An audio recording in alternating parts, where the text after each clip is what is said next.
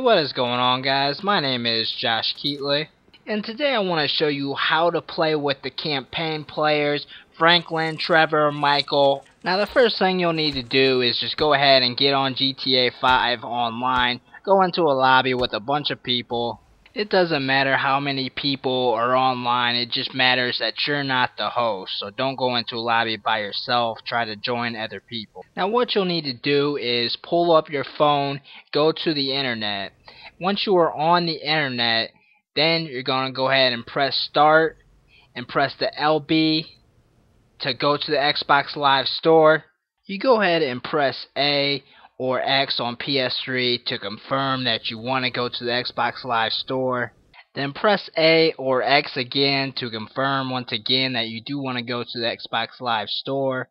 Now as soon as you press A again, you're going to immediately press start. Then you're going to go over to online. And for some weird reason, your left analog won't be working, so you're going to need to use your D-pad to go over to the right and press A or X on PS3 and go to leave game. And then just press A or X to confirm that you do want to leave the game. Now you do have to be fast when you are leaving the game. You only have a certain window of when you can do it, so make sure to be quick about it. Now if you've done it correctly, it's going to go ahead and start throwing you in the campaign, but then it's going to stop and throw you into the Xbox Live Store for GTA 5. Now when you get to the Grand Theft Auto Store, you're going to go ahead and press the back button, B on Xbox or circle on PS3. Then it will go ahead and finish putting you into the story campaign.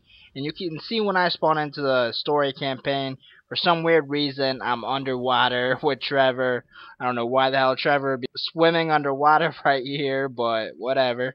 Now to get your campaign character online, all you're going to have to do is pause it, go back to the store, confirm that you want to go to the store, and then once you get there, back out again. And then it's going to take you and put your campaign player on multiplayer Grand Theft Auto 5. Woo! And you can see right here that in fact I am online and I am Trevor. It's pretty awesome.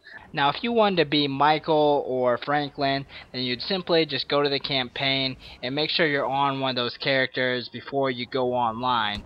And then when you do this little process, you will be that campaign character online. Now when you play online as a campaign character, a lot of weird things will happen. Sometimes the other players won't be able to see you. Sometimes if you die, you'll be invisible. There's never one normal thing that happens. You know, there's a lot of weird glitches constantly going on. It's almost like you're in this dimension of this lobby, but you're in some other dimension also, and they can't see you. Now when you're a campaign player and you die for the first time, when you spawn back into the game, you will be invisible.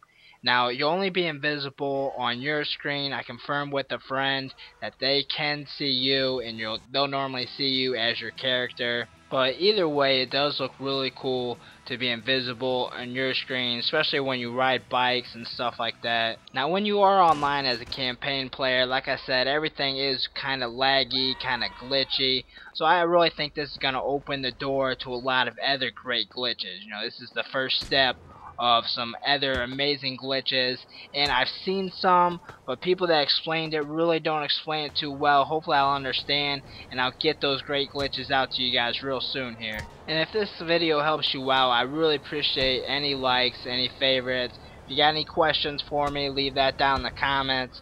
I want to thank you guys so much for watching my video today, and you guys have a great day today. Yeah, we shall go in. Let's do it. I'm in. Oh shit, I'm about dead. Oh, I did get that. Hey, yo, we should. I'm about to go give me some ammo first. Run that fucking homie. You fucking Arab bitch. Give me that money. Look at my gun I got. I did grab that guy's gun. How did you get that? That dude, the ammunition guy. That's like some bullshit. Some bullshit. I killed him and you took his shit. There's 4 cop cars. We need what to a go. dick. What a dick. Yeah, the car. I was like, yes, I got the money. Hold on, Hits me at the back of the head. I tried to kill the fucking Arab, man. They need to be able to set it where we can't kill our team. I know, it does suck. There probably is a way, we just don't know how.